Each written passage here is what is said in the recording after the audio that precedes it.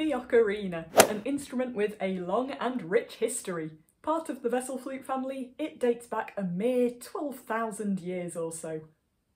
Originally made from clay and bone, stuff like that, ocarina-type instruments were widespread things, with historic examples being found in China, Japan, Egypt, India, and more. It seemed to arrive in Europe in the 1500s, but it wasn't until the mid-1800s that an Italian chap got his hands on it and made it into the instrument more recognisable by us today as the ocarina. He's also responsible for the name, ocarina being little goose in Italian. Today the ocarina is enjoying a new surge of popularity, thanks in no small part to Nintendo and Zelda. A fascinating instrument then, with a long, rich, varied cultural history. Mine is shaped like a strawberry. For pretty much as long as ocarina-type instruments have existed, they have been highly decorated and shaped into various forms, particularly birds and animals. There are certainly still plenty of novelty ocarinas available, but are these just style over substance, or can they hold their own as a usable, playable musical instrument? There's a whole ton of novelty-shaped ocarinas on Amazon, so I thought I'd give one a go. So, let's have a look at the informative leaflet. Ocarina is an ancient and fashionable instrument. Nowadays, ocarinas are no longer objects with holes. The tone of ocarina is very soothing. We'll see about that. The description said that the ocarina comes with a sheet of tunes, and indeed it does, but actually this is a generic leaflet meant for both 4- and 6-hole ocarinas. This is a 4-hole ocarina, and actually there's only one tune on here that looks like it can be played by the 4-hole ocarina. But there is a fingering chart, and it looks like we should have 1 octave of range.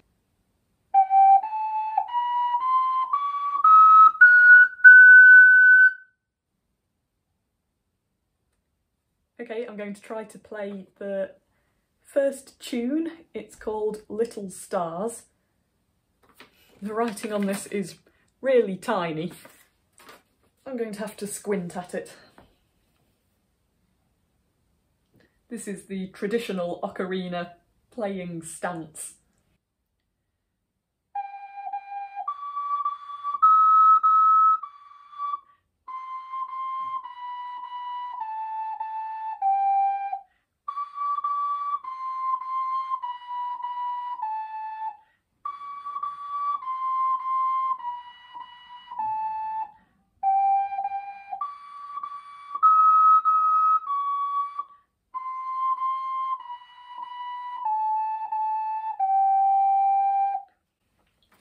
Twinkle Twinkle Little Star catches up with every beginner wind instrument at some point. So what I do really like about this is that I haven't memorised the fingering pattern for the notes yet. I don't have to be able to read sheet music. Everything is written out in sort of ocarina tablature, so you just follow the diagram, know where to put your fingers, and you can play a tune, even a basic one, straight away, which is nice. So maybe you're thinking, isn't 1 octave of range really limiting? Is there actually anything you can play on this ocarina? I think there's a surprising amount of tunes available for 1 octave of range when you really start to look.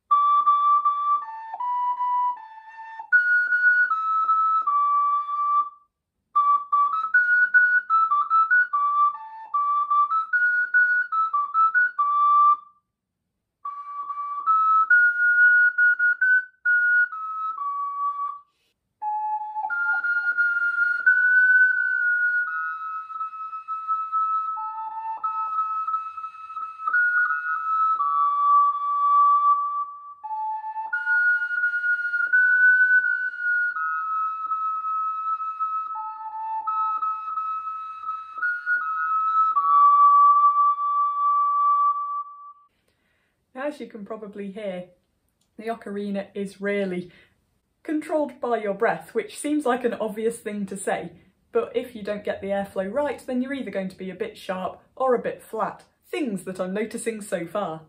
I don't think the tone is too shrill or screechy. I was kind of expecting it to be. Ocarinas work by reverberating the air around in their bodies. So technically, the smaller the ocarina, the higher pitched and probably shriller it's going to be. This is only a small one, but I don't think it's unpleasant to listen to. There is a lot of air in the tone, but again, I don't think that's necessarily a bad thing, it's just personal preference. The fingering system does seem to be pretty intuitive. I've only been playing this for a few minutes, and with only an octave of range to learn, there isn't too much to pick up, so it means that you can get going with playing tunes pretty much straight away. It definitely does have the capacity to make all sorts of fun and weird noises.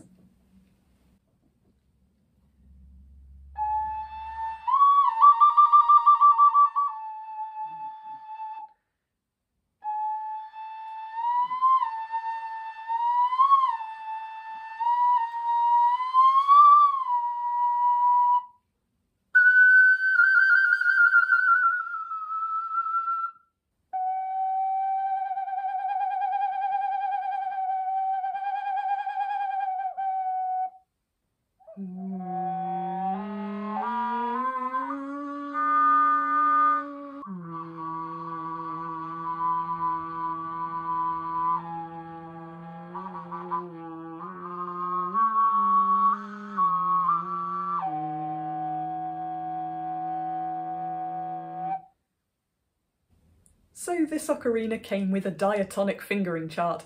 That is, you can play an octave of range, but none of the sharp and flat notes, which is a bit of a problem if you want to play tunes with sharp or flat notes.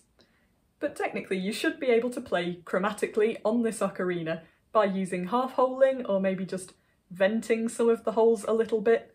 This ocarina is really small, so that means some of the holes are pretty tiny too, so I think using half-holing is going to be tricky, but I'm gonna give it a go.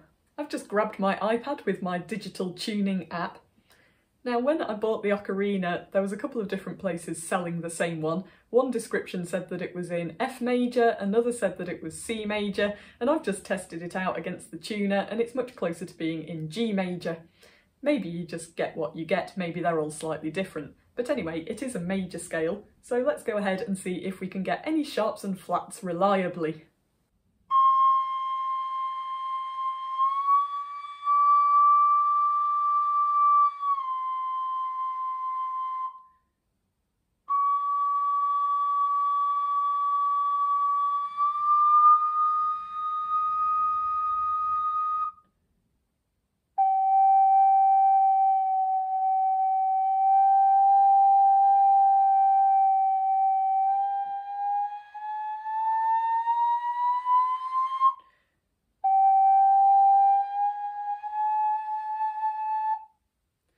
So sharps and flats are definitely in there somewhere, and if you wanted to spend the time learning how to precisely locate your fingers each and every time to get them, then yeah, it's totally possible. That does somewhat broaden the range of the instrument. I'm going to try playing Skip to My Lou, which has got B flats throughout. You play a B by covering just this tiny hole there. A is by covering the largest hole, so I reckon if I play the B, lightly shade this one here, I might get a B flat.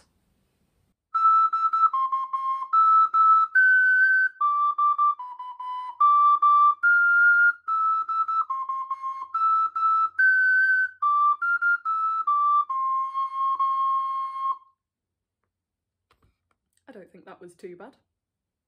Not for an idiot that doesn't know how to play an ocarina, and a novelty ocarina anyway.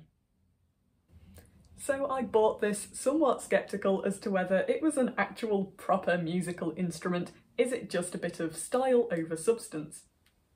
Well, it certainly has performed better than I thought it would.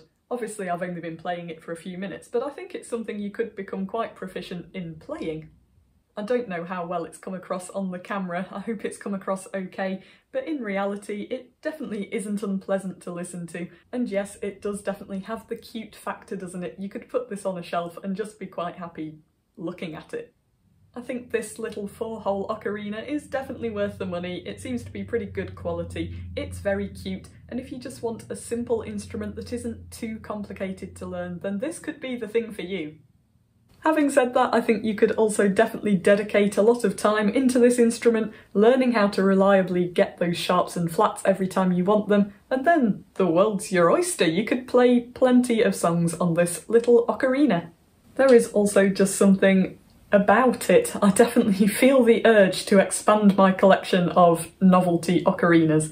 I think the little 4-hole pendant ocarinas are definitely an affordable way to get into ocarinas as well, and then maybe, if you've decided it's for you, you can move on to 6, 8, 12-hole ocarinas, whatever you fancy.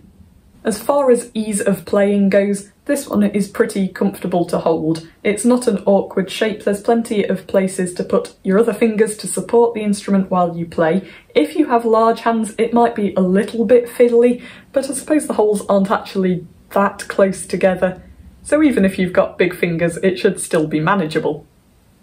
The one thing that I have found slightly awkward about this instrument is getting the mouth position correct. It's really easy to cover the tiny opening with the wrong part of your lip or your mouth and then it just doesn't play. You do need to get a nice straight angle of air travelling through the ocarina so that it makes its best sound. But apart from that, it's pretty ergonomic and pretty intuitive to play. So there we are, I am officially a member of Club Ocarina.